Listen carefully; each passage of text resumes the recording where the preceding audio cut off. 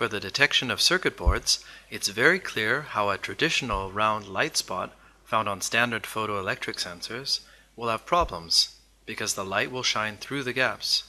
The MultiLine sensor has two line-shaped light spots that extend the sensing area. Here, the MultiLine sensor first starts to detect a target when it interrupts both line-shaped light spots. During detection, the sensor signal remains stable even if one light spot shines through a gap. Detection ends when both light spots are no longer on the target. Signal interruption is therefore avoided, and machine availability is significantly improved. The MultiLine sensor is unique, with two line-shaped light spots and special evaluation for stable and consistent detection of targets with holes or gaps.